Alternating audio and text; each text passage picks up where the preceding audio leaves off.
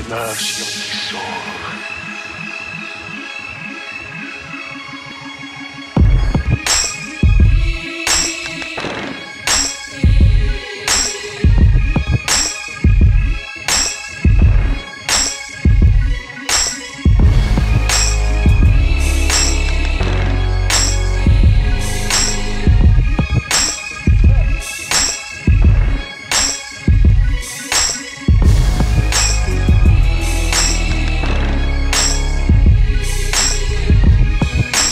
Yo, what's up, dudes? Moon616 here, and I'm back with my Blu-ray update. And yes, this is officially the biggest Blu-ray update I have ever done. By far. I usually show like 2 to 4, maybe 5 a month. This is what I've picked up in the last month, and it's kind of fucking ridiculous, I gotta say. That wasn't, my DVD update wasn't the biggest one in the world, but that I've ever done, but yeah, this one kind of big. I think the ones on top I haven't watched yet, but first up, I was gonna watch this last night, but I ended up popping in Dead Hooker with the Trunk.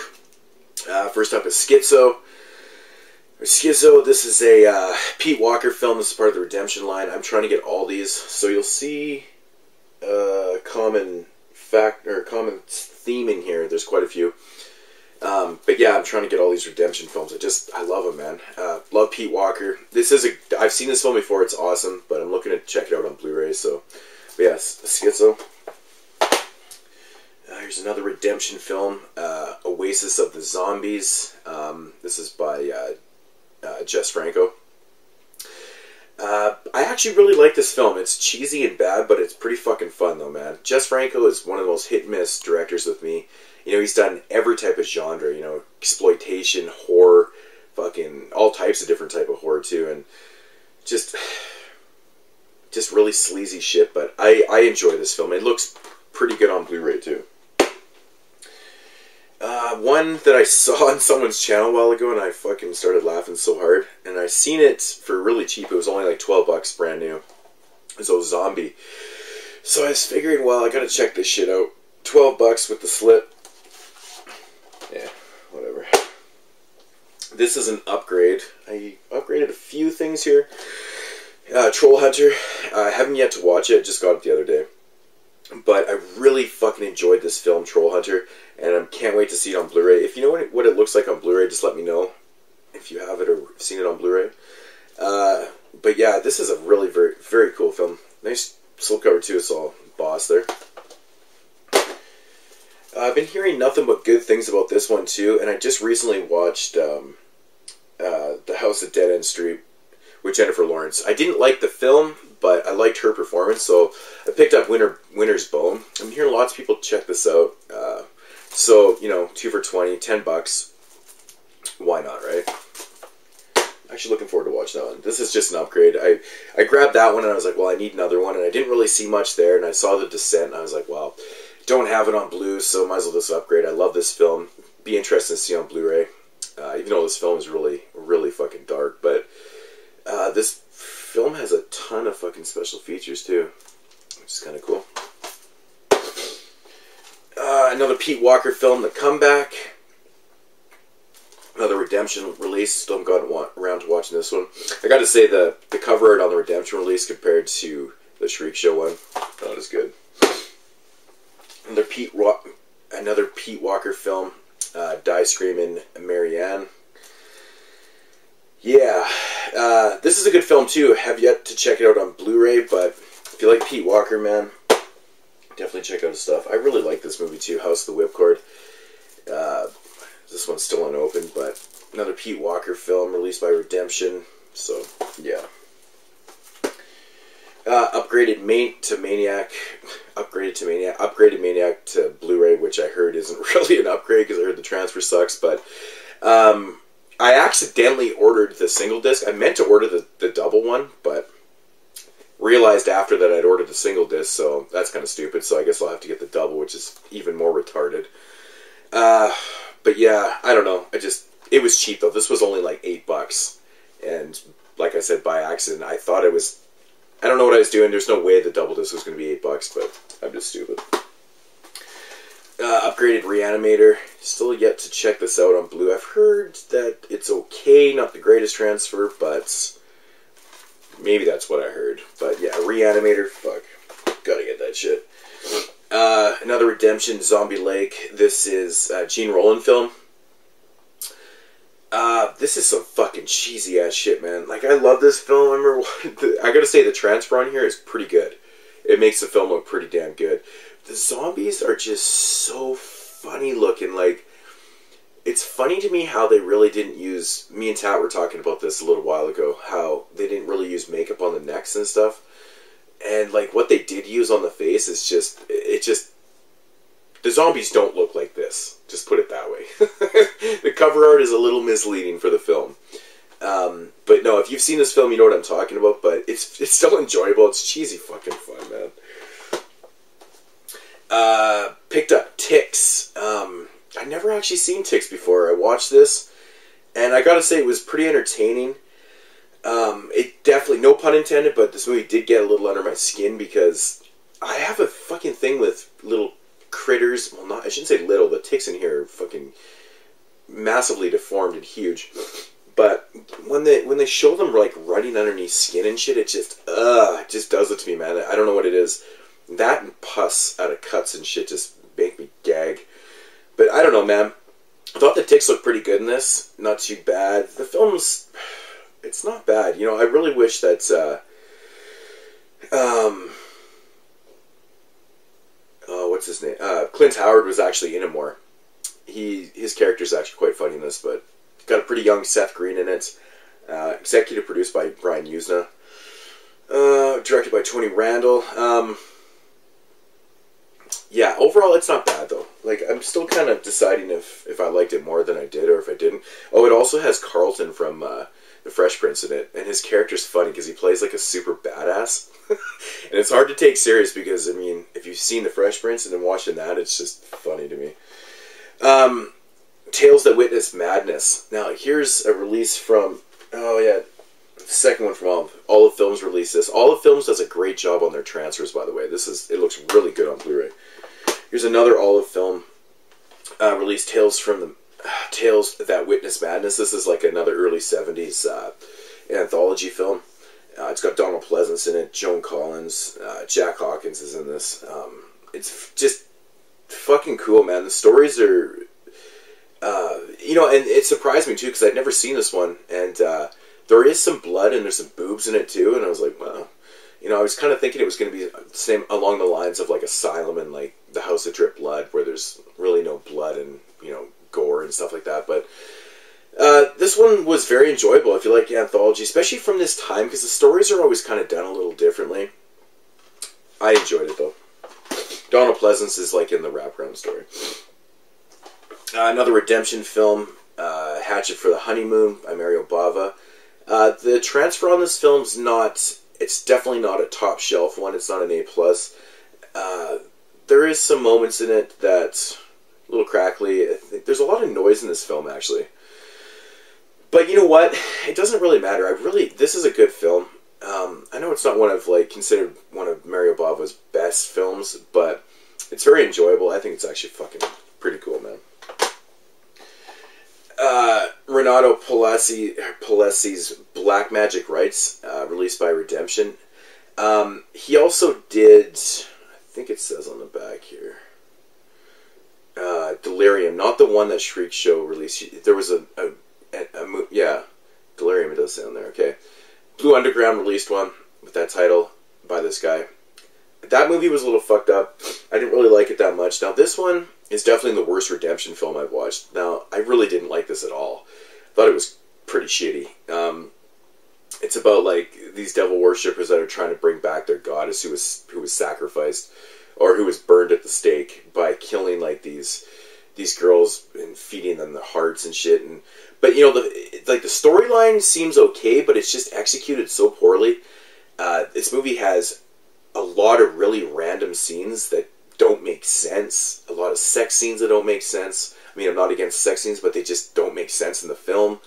There's just a lot of shit happening in here that doesn't make fucking sense. And it took me 3 times to get through this. I fell asleep twice. The third time it was just boring and kind of confusing, but it wasn't. It wasn't good, man. It was not good. Another redemption film, Burke and Hare. This is based on the true story. The killers from Scotland. They're from, yeah, Scotland in the 1820s. About them basically killing people and selling the bodies to the school. This was fucking entertaining, man. Very entertaining. It's kind of a comedy take on it, so it's got some humor in it, and it's kind of like dark humor. But this was fucking fun, man. I really enjoyed this film. There's lots and lots of interpretations of this story, but this one was funny. I really enjoyed it. Oh, and there's a couple parts in this film where the picture actually starts pulsating. It's like, it kind of goes dark and it like gets really purple, and it does that for a couple minutes in the film. That is normal. I looked it up. Apparently it's just a flaw that when they were doing the transfer or whatever, something happened or whatever, but it's kind of distracting for those 2 minutes, but it doesn't really happen again in the film. Hatchet 2. I do have Hatchet 1 on the way. This one just came really fucking fast. Yeah, thought it looked really good on Blu-ray, actually. Pretty decent. If you like the Hatchet series, I do recommend them on Blu-ray. I picked this up because it was really cheap. It was only like $6 or something like that. So, Chernobyl Diaries. I got asked if I watched this film. I showed this in my Blu-ray update, or when I did my horror Blu-ray shelf by shelf. And at the time I hadn't watched it, but I did watch it, and I gotta say, man, I'm a little confused on why people aren't liking this film. I thought it was actually really good. I thought it was like the whole third act of this film was creepy as fuck, man. I don't know, man. It was just good. I like the setting of it. Like how desolate it is in Chernobyl. And I thought it was good, man. Honestly, I kept hearing this was found footage. It's not found footage at all. And, yeah, very good, man. I picked this up in my buddy's shop for like $3 or $5 or whatever. $5, I think. And, I actually really enjoyed it. I gotta say, I'm not gonna lie. I thought it was pretty fucking good. Plague Town. I did show this one too. I hadn't watched it yet. Watched it. Released by Dark Sky Films. I gotta say, I didn't really like the film that much at all. It's another one of these films where, this whole town is like, it just has a bunch of fucking deformed kids and stuff like that. And what they're trying to do is, they're trying to, breed with like normal looking people so they can, get rid of this nastiness that's plaguing their town.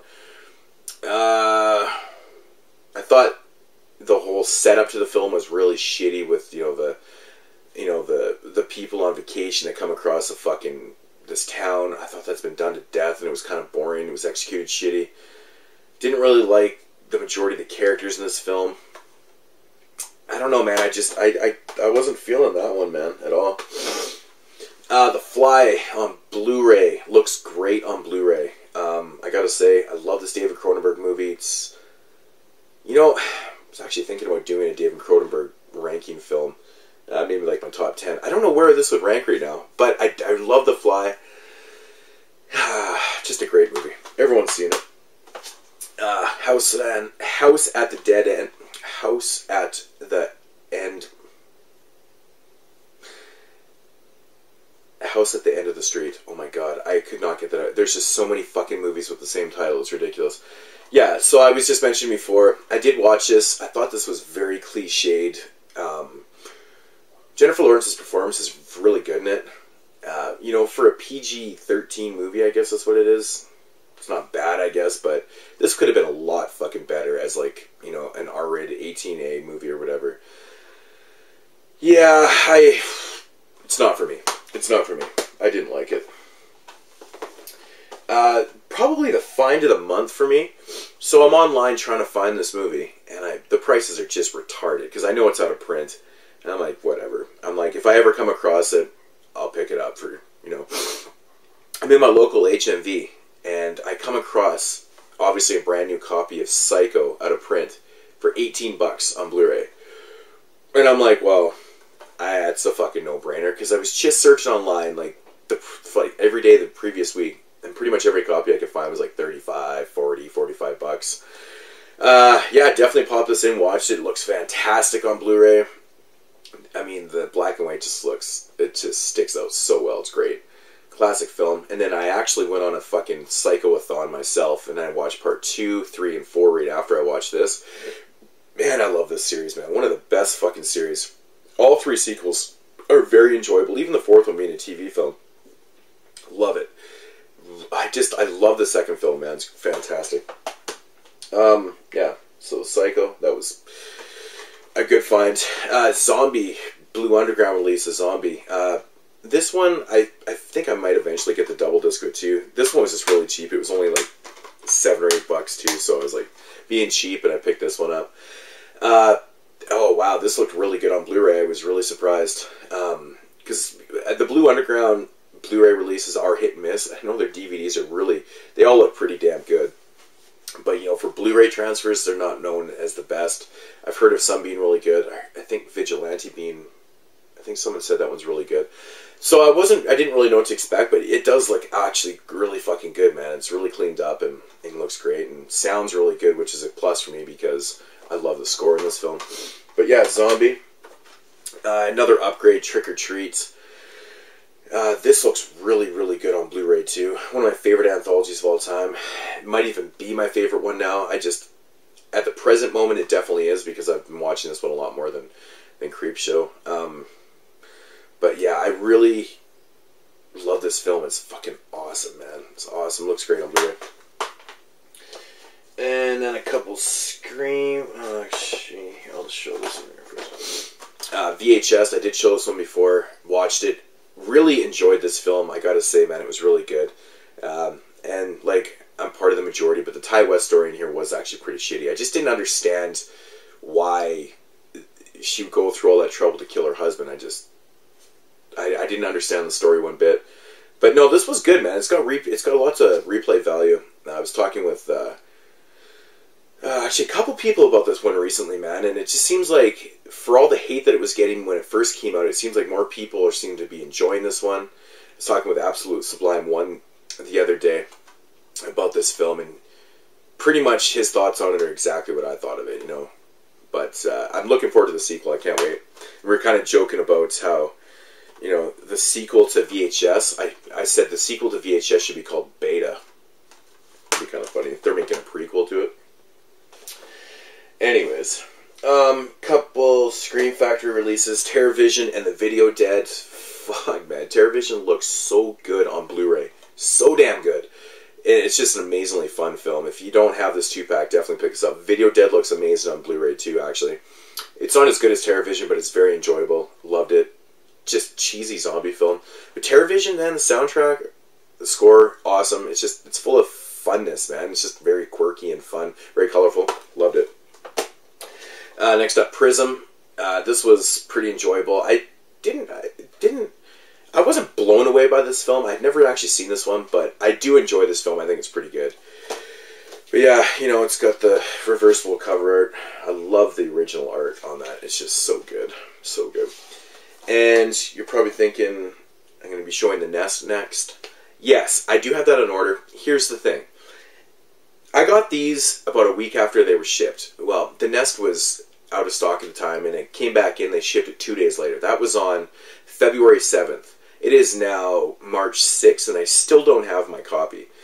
So I contacted them. I was like, you know, I've received 2 or 3 orders from you guys since that one has been shipped, and nothing. I'm like, don't you think it's kind of lost in the mail or something? And they won't do anything about it. They won't help me out. I'm like, for fuck's sakes, I buy so much stuff from these guys. And I'm like, Jesus fucking Christ, it's one movie. Like, just fucking resend it. Or I'm like, I just want them to resend it. I don't even want them to refund me because if they refund me, I'm going to have to fucking pay for the shipping again, all that garbage. Just resend me another copy. So I'm pissed off I don't have the Nest right now. I'm fucking pissed. Anyways, last up, Skyfall. Yeah, I'm a big Bond fan, so I had to pick up Skyfall. Everyone's saying this is the best Bond film ever made. You know, it's just fucking best villain ever. I'm like, wow, people overhype this shit to death. I really enjoyed this film. It's by not even close to the best Bond film in my opinion. It is good though. I thought Javier, whatever his name is, I always fucking forget his name. I thought he was pretty good as the villain. And you know, the end of the movie was a little surprising because I stayed away from trailers and stuff, so I didn't know what was going to happen in the end. But yeah, it is, you know, Daniel Craig films, they've been all good so far in my opinion. Quantum of Solace being probably the weakest, but I did enjoy this. It's not the best Bond film to me. That's all I'm going to say on that. But yeah, so that's my Blu-ray updates. All the titles I picked up in the last month. I picked up a lot, and I actually still have quite a few in the mail right now that just haven't shown up, so. But yeah, anyways, thanks a lot for watching, Moose616. Leave comments down below. Peace out, homies.